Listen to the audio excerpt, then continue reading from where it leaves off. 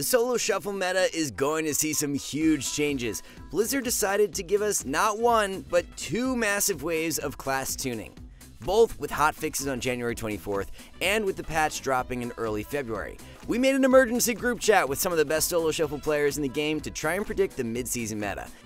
And today we will tell you how the meta is likely to change in some pretty extreme ways. First up, we have one overlooked patch note, and it's the fact that everyone's damage will decrease slightly while total HP values will be getting buffed. Even though this change might be minor, it means anything that does burst damage is passively nerfed, and anything with high sustained damage is passively buffed. Once again, this is something we've emphasized in recent videos, the fact that Dragonflight seems to be all about mastering sustained damage. If you want to climb up in solo shuffle, you have to be really good at dealing as much damage as possible. This is why we've made sustained damage and healing guides one of the core features of our courses at skillcap.com. We've been collaborating with the most elite players in WoW PvP for over a decade, and we use their knowledge and expertise to design the best instructional videos on the internet. We even offer a rating gain guarantee, where we promise that you will gain at least 400 rating this season while actively using our guides. Check out the link below for an exclusive discount offer. Anyway, let's kick things off by breaking down the melee meta, covering the biggest changes overall. First up, we have our biggest winner, as we predict Arms Warrior will be making huge gains this patch and will be moving up to the S tier. Previously, Arms Warrior had a rough time in the bracket, due in part to its relatively weak damage mitigation. Even though Warriors wear plate, Arms seem to get bullied easily by other high tiers. But with the reintroduction of Ignore Pain, Warriors are getting coverage to one of their biggest weaknesses, which is sustained mitigation. Arms is also getting defensive stance and sweeping strikes baseline, which means more talent points to budget into other desirable choices. These changes, along with a few other minor buffs, should propel Arms Warriors into an excellent position in solo shuffle, and due to their high sustained pressure combined with dynamic utility, Warriors can fit into almost any lobby, now that they seem in much better shape. Fury is in a similar position, and we're moving it up a tier since our last update. While it started strong in early Dragonflight, it began to fall flat after key nerfs to Slaughterhouse and buffs to Arms Warrior damage. But now, with some substantial damage buffs to almost all their abilities, we think Fury can make a solid comeback. Blizzard has even dialed back some of the nerfs to Slaughterhouse, and with a 16-second duration, Fury healing reduction might be brutal once again. Since it shares a lot of its utility toolkit with Arms, Fury Warriors should have no problem fitting into most lobbies, and with that, we are confident in moving them up a tier. Of course, though, the flavor of the month so far has been Ret Paladin, who took the ladder by storm after buffs in early January. If we would have updated our solo shuffle tier list last week, Ret could have potentially been S tier, but for now, we're just going to put it on the A tier, where it joins the ranks of other highly competitive melee. Tuesday's hotfixes introduce a slew of nerfs to Ret Paladin Burst, while offering moderate buffs to some of their sustained damage abilities. Overall, this is a healthy change for the game as a whole, and despite being the subject of many details death logs, we think Ret will now feel a bit more balanced. Another spec that we predict might move down a tier is Unholy DK. Don't get us wrong, this is a very bold prediction, and we have our reasons. Unholy DKs are getting some key nerfs to Rune of Spell Warding, which is a passive that we've discussed plenty of times on this channel. This ability alone made DKs a nuisance for any spellcaster, where they were practically immortal against magic damage. Another change that is going a bit under the radar is a nerf to Enfeeble, which is a pet passive that reduces damage dealt to the DK by 15%, which is now getting hit by a 33% nerf. While some of this might be getting offset by buffs to Deathstrike, we aren't convinced that DKs will remain nearly as dominant in the mid-season. Speaking of going down a tier, we will also be moving Feral Druid down from S to A after class tuning.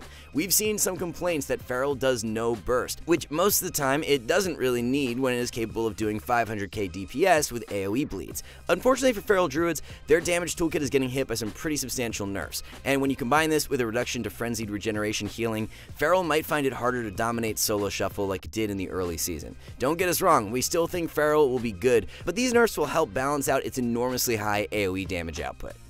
And with that, we have our updated solo shuffle tier list, which reflects the January 24th hotfixes and patch 10.0.5.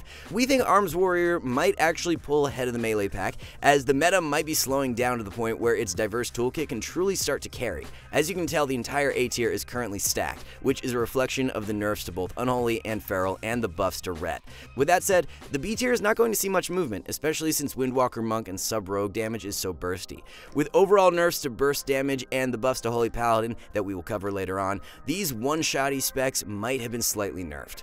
Moving on, we have ranged DPS, which will be seeing quite a large shakeup. First up, we are making the decision to move Balanced Druid all the way up to the A tier. This comes as a result of some considerable buffs to both their sustained and burst damage inside of PvP, which is joined by a complete redesign to both of their talent trees. So far, the biggest issue with Balanced Druid is the fact that it feels quite useless outside of its cooldown windows, even when not getting trained. A boomkin freely casting damage didn't really feel like they were impacting the outcome of each round, and with these changes they should be significantly more threatening. We're also making the decision to move Destro Warlock down to the B tier, which doesn't come as a result of any changes, but instead our updated opinions about the class. Currently, it seems like Destro is the weakest of all the Warlock specs, and despite some changes to existing talents in the upcoming patch, the fundamental problem facing Destro doesn't seem to be getting addressed. We've stressed this before, but Destro is the most fragile Warlock spec, and has a high tendency to get bullied in every lobby, with very few ways of punching back since Chaos Bolt damage is historically low.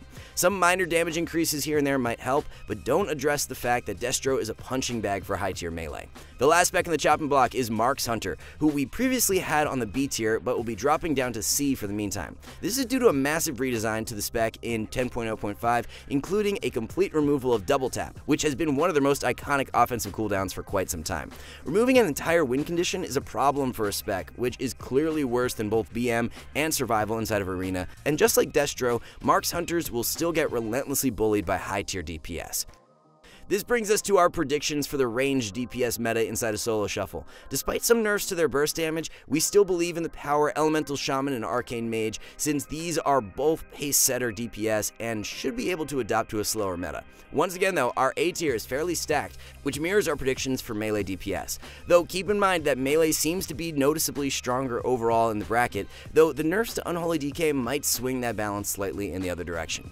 That brings us to the healer meta for the midseason, which is where things might be changing the most. First up, the biggest news, Holy Paladin is moving its way to the S tier. When we did our initial video early in the preseason, we actually placed Paladin in the low tiers. At that time, very few Holy Paladins were playing melee wings, and now that pretty much every rank 1 pally has hopped on the bandwagon, it's crystal clear that Avenging Crusader builds are perfect for Solo Shuffle. The ability itself is getting a rework in the next patch, and Holy Paladins will be getting some substantial buffs to their sustained healing output. So here we have a case of a good spec getting buffed to the point that it is now a great spec, and we might be entering into a new Holy Paladin meta. Joining Paladin will be Disciplined Priest, who we are also moving up to the S tier. In case you missed it, Pain Suppression will have 2 charges in the next patch. Yes, you heard that right, 2 charges of a huge defensive cooldown. That's not all though. Wait, there's more.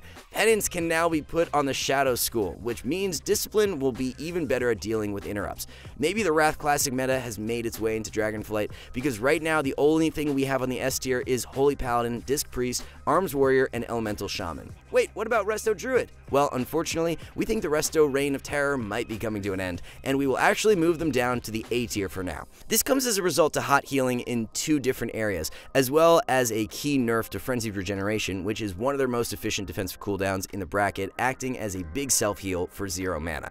Even though you might intuitively believe that Resto Druids would be better in a slower meta, you should remember that there is no drinking in Solo Shuffle. This means Druid might actually have mana issues in longer games now that their sustained healing has been nerfed. On the same note, we will also be moving Preservation Evoker down to the A tier to join Druids and Shamans. Alongside a collection of random changes coming with the new patch, Dream Projection is now dispellable, which is a bigger change than you might think. This is one of the best overall heals, capable of doing massive AoE healing inside of Arena. And now that it's lost Dispel immunity, better players might start abusing Evoker teams more. More importantly though, both Evoker and Druid seem to just be getting outclassed at this point, and might simply be weaker relative to Holy Paladins and Disc Priests in the mid-season meta. Finally, on some high notes, we have Mistweaver Monk. We are fairly optimistic about this spec, and we'll be putting it in the A tier where it is in good company. Their entire talent tree is getting redesigned, and even though Bone Dust Brew is getting scrapped, the Mistweaver Monks we've talked to remain very optimistic. All 3 of its Tuesday hotfixes help address critical problems the spec has faced, and even though opinions are mixed over talent tree redesigns, we think Mistweaver Monk will be in a better position in the mid-season. So to wrap things up, we have the healer meta following the late January hotfixes and the 0.5 patch. Once again, the A tier is stacked, as was the case for melee and range DPS, which seems to indicate a healthy meta overall. Unfortunately, Holy Priests still seem relatively weak, and all the rank 1 players we spoke to seem pessimistic about their future, especially in healing-intensive solo shuffles.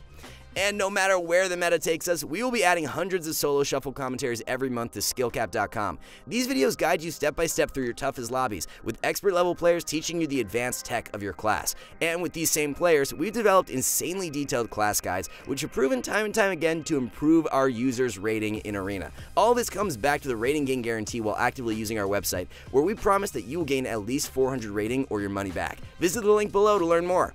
Anyway guys, that wraps it up for this one. Let us know your predictions on the mid-season meta after the patch. Do you think there is anything flying under the radar? We want to hear about it. As always though, we want to thank you all for watching. See you soon.